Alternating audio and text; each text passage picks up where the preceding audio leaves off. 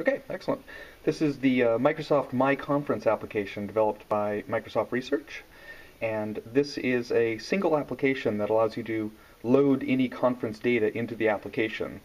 So we took the open repository dataset in a spreadsheet and we converted it to JSON, loaded it into the tool here. This is all JSON file gets put up into the cloud, and then this app consumes it.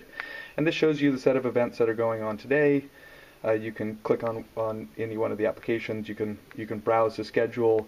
You can actually pin items and create your own schedule.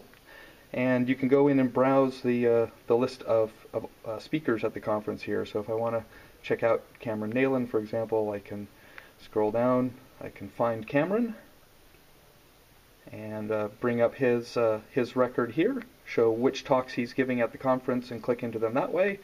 And we can also fetch data out of Microsoft Academic Search and find publications by Cameron Nayland here. So if I want to browse some of the things that he's published, I can do that.